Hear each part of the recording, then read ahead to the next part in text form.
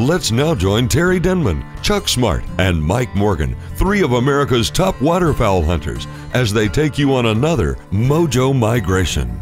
What you are about to see is real hunting. A couple of weeks ago, we took you on a duck hunting adventure to the dark continent of Africa. Now, most people don't think of Africa when the subject of duck hunting comes up.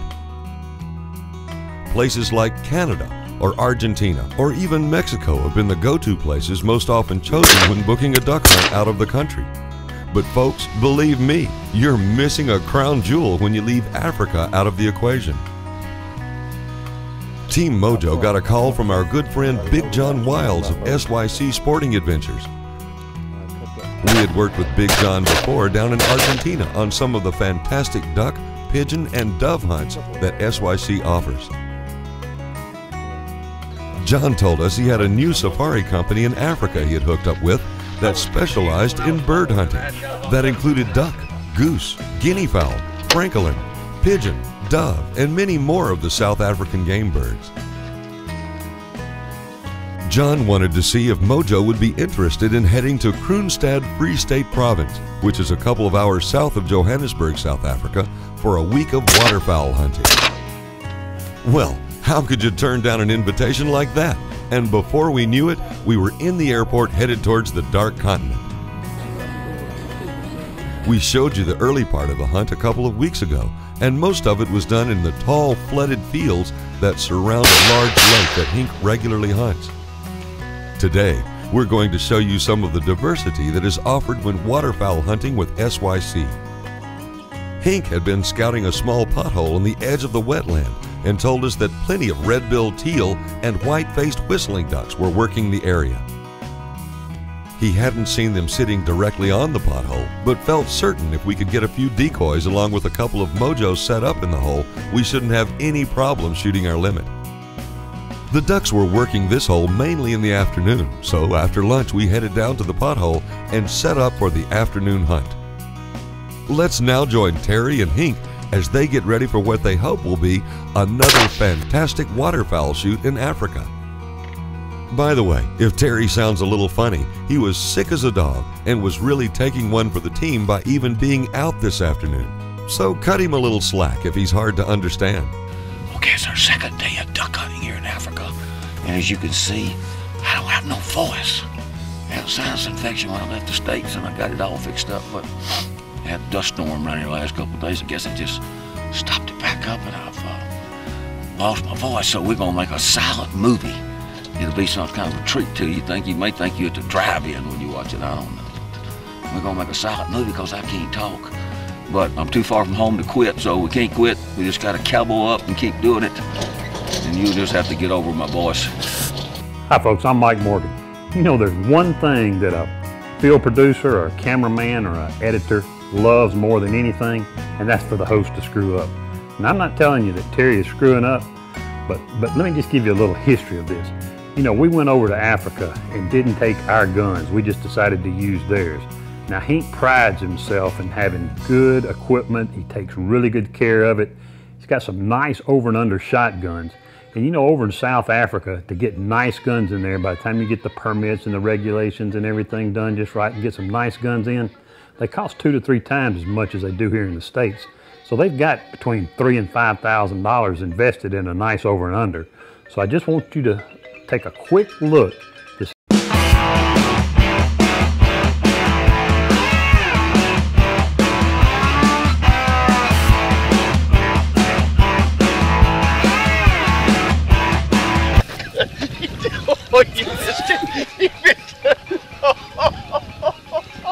I was filming, so I sure I got it. That's what I'm looking. You had him in the frame? Oh yeah. Oh, it's on there. You see that? I laid that I gun sure way up did. there. I wasn't even looking through the viewfinder, but I had the camera on and pointed at you, so I'm sure I got it. It's still rolling. It like went from outside.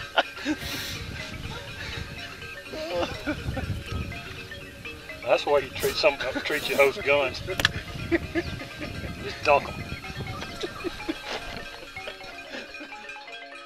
According to experts, how many taste buds does a mallard duck have? Is it A, 100, B, 200, C, 1,000, or D, 2,000? We'll have the answer when we return. The answer is B. Mallard ducks have approximately 200 taste buds on their tongue, while humans have around 9,000. Folks, what we're going to do this afternoon, we've come in this morning, ducks just didn't do what we thought they were going to do. We scattered them yesterday afternoon. There was a ton of ducks in there, but the marsh we'd hunted the morning before was full of ducks. They weren't full of ducks today. So we also scattered this place yesterday, but the wind was blowing 40 miles an hour and we couldn't do anything with it. So we came back later after the hunt this morning, scattered this place, a lot of ducks in here. And when we came in just a minute ago, we scared up hundreds of them. The wind is blowing this direction, which means the ducks gonna land in here. We're gonna set our hunters on this little hump right back here, put a little burlap blind around them. We're gonna back up with the cameras up over here under this little bluff, and it'll give us some cover. And we're gonna hunt. We can hunt all the way up to sunset, so we're gonna give it a shot, see what happens. Put the decoys out in this little pool right over here. We're gonna throw a few goose decoys. I got those spur wings and the Egyptian geese in here. We'll have we've seen a lot of those white-faced whistling ducks and them red-billed teal. That's what we ought to get this afternoon, and hopefully the setup will be fine. So we're gonna put it out, give it a shot, see what happens. All right, good enough.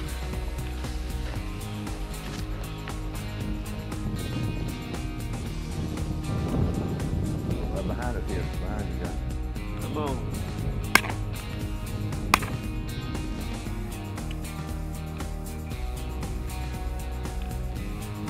What's these two right here? Two more.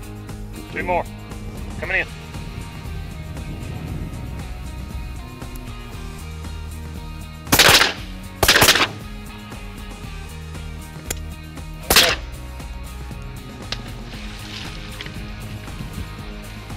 Got two more to the left.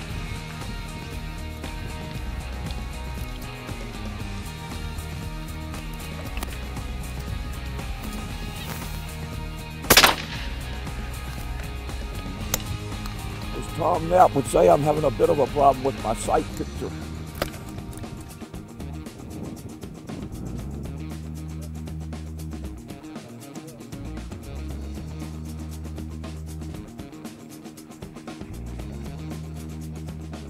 Billy the duck.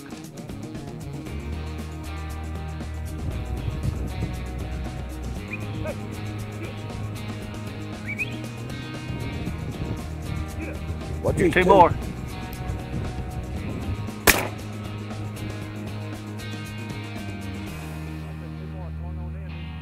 I got it. There's two just got up off the wall. No, they went the other one. I'm on them, I'm on them, I'm on them.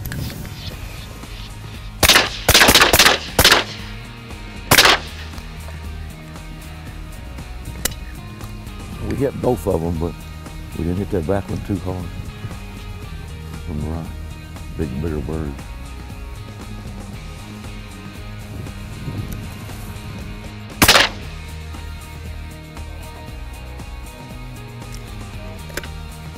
Coming in.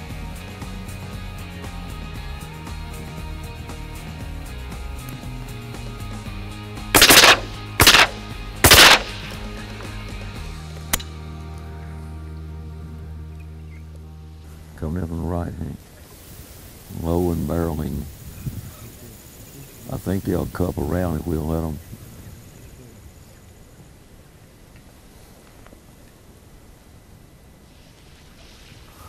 Well, how'd y'all like it?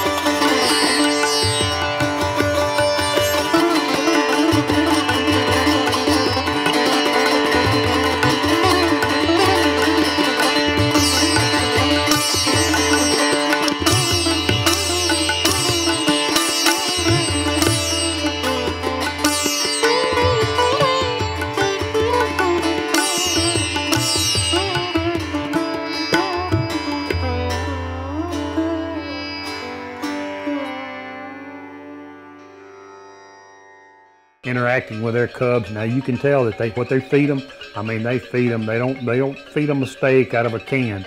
You can see they give them the food just like they're gonna be eating in the wild, and these lionesses are raising their cubs just like they do in the wild. It's a fantastic thing to see. But if you want to hunt over there, if you want to hunt with SYC, they can cater a hunt to whatever you want. If you want to go sightseeing, if you want to go plains game hunting, if you want to hunt, you know, upland birds, they have that to offer. If you just want to hunt waterfowl like we did, they have that to offer. So give them a call. It's a hunt that can be catered to you any way you want to do it. So let's get back to the hunt now. We aren't halfway through with this duck hunt. We're still smacking him. Terry's not feeling much better. He's getting a little bit of his voice back, but he wants to shoot these ducks, and we're going to shoot them right up to the legal shooting hours. From the right.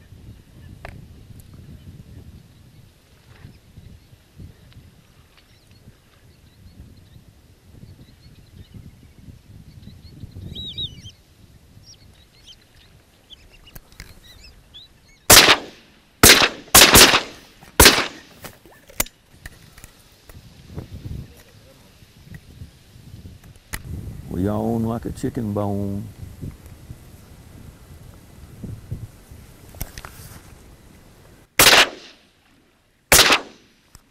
Get it.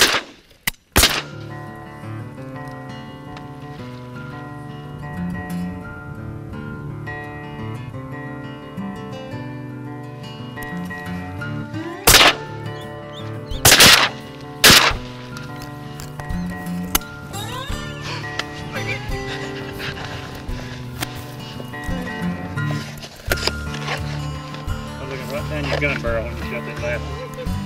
I'm gonna shoot this swimming duck here, guys. They're still coming in. Get ready, Hank, get ready. Right on the deck, coming in now.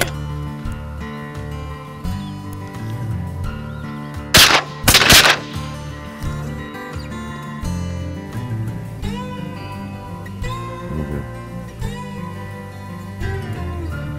Here they come.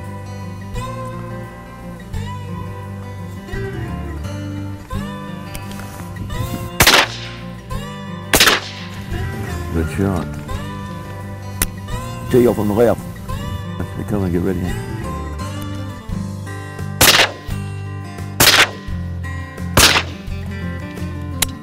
Oh. Four to the left. You want to shoot the high or the low? Let's shoot these teal right here. Huh? Okay, we on the teal, guys.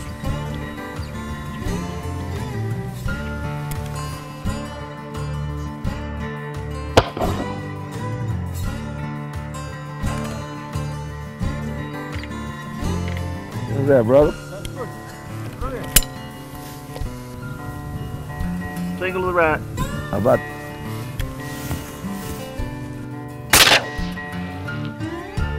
You like to shot that decoy. Well, he was coming in hot, wasn't he? He was.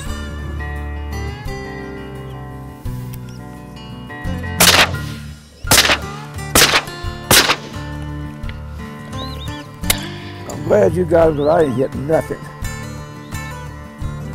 And I don't have a clue how a guy would miss a shot like that. There's a classic example of how not to do it.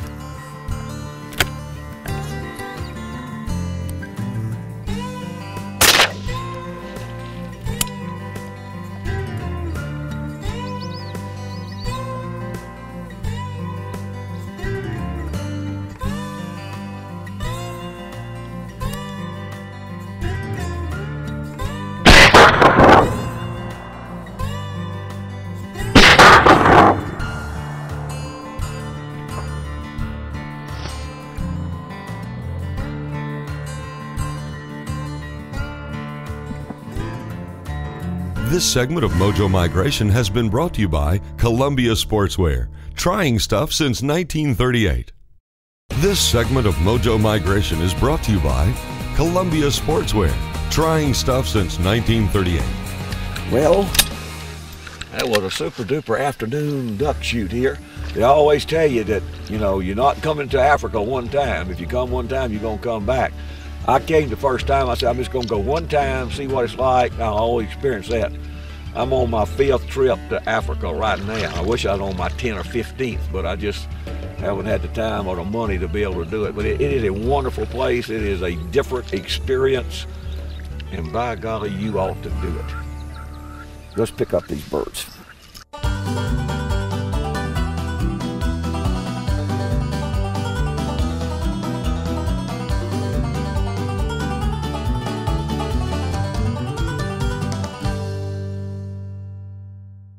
Folks, hope you enjoyed the show today. Before we end, we're going to give you a little quick recap of what SYC Sporting Adventures is all about. Hope to see you in Africa next time.